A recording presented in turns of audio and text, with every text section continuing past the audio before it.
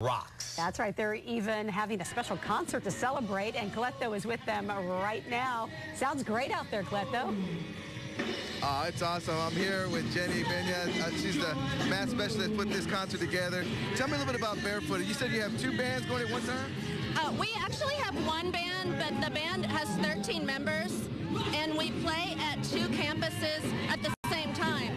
So at the same time they're playing here at Stubing, they'll be at another campus, Nichols. So it's 56 campuses, really popular. And we had an early riser this morning. 5:05 a.m. Ariel was here.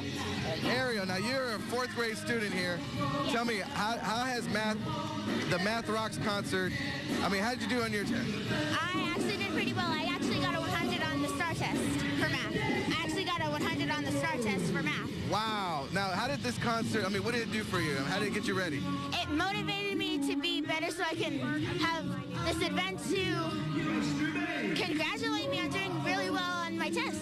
Awesome. Well, I'll tell you what, go enjoy the concert. We'll catch you with you a little later. Awesome. That's just it right there, guys. They're motivating kids here to go ahead and get their math done. And just a concert does it. These kids are just having a blast. All right, guys, I'm going to see if I can join in with the band when we come back. So you might not want to miss this concert. Send it back to you. Point, Cleto. I can't wait to see that. So many kids are out there so early, so excited. Yeah, well, heck, school's almost over, man. Well, and congratulations to the teachers really thinking out of the box and making it fun to learn. That's a good point. It's getting harder and harder to keep kids' attention nowadays. Very good point. Yeah, all right. All right, so you can't miss the weather, though. No. It's like... You got our attention. Yes, indeedy.